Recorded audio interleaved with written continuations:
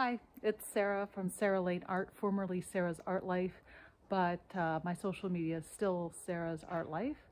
I just want to take a minute to reflect on the past year of a portraits project that I've been working on with Marie Eaton and Richard Schultz under a grant from the Chuckanut Health Foundation, and the Palliative Care Institute has been working with us.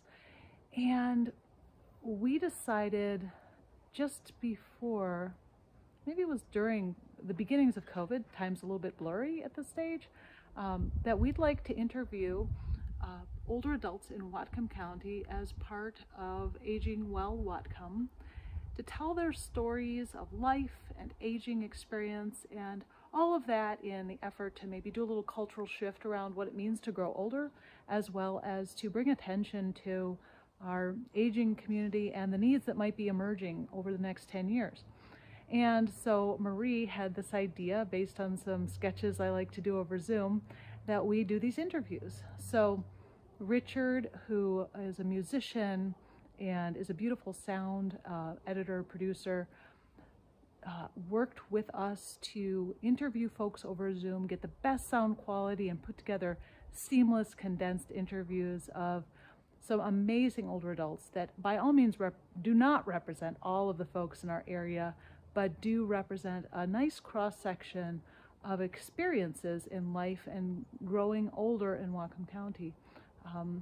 And so I just wanted to introduce you to some of the portraits and invite you to go to the Chuckanut Health Foundation's website to listen to the 5-minute interviews, just about 5 minutes for each person, and get to know their stories, get to know their amazing lives, enjoy the beautifully produced interviews, and take a look at the portraits.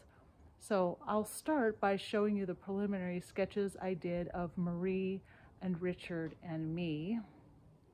Over here, I'm outside taking advantage of probably one of the last days of nice weather here for a few days. In the center, we have Marie Eaton, and she is the genius behind this, as well as a talented musician and writer. Here's Richard, and I think he's got a little light on his upper lip here, but maybe that's to highlight how beautifully he communicates. And he too is a brilliant musician. And then there's me, and I will never love my own portraits, so I rarely do self-portraits, but that's me with shorter hair as this project began a year ago. And I just kind of want to skim down the line of the portraits because there's 20 of them, and from beginning to end, you can see that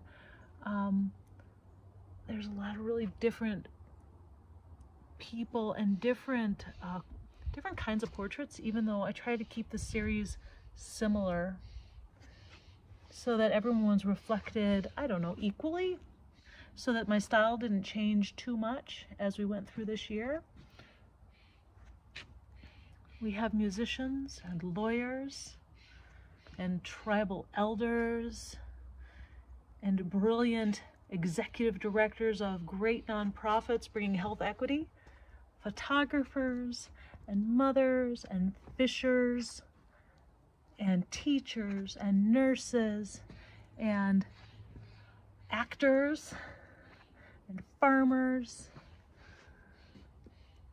and community members who are fantastic. And it is just such a privilege to get to know all these people over the last year. I just invite you to go to the Chuckanut Health Foundation website, Art of Aging, under Aging Well Whatcom, a group that works as a part of Chuckanut Health Foundation, and I'll include a link to that. But just spending time with people, listening and looking and appreciating. So thank you for your time and for being here. Take care.